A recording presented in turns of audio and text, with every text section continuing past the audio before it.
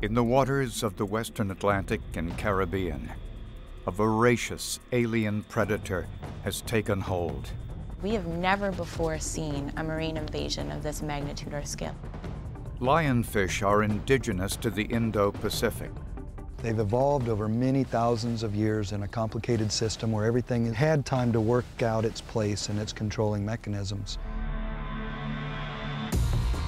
Not so in the Atlantic, where this invasive species is a major threat to biodiversity and the health of already stressed coral reef ecosystems. The biggest concern we have is lionfish predation on other marine life. They are a voracious, gluttonous feeder.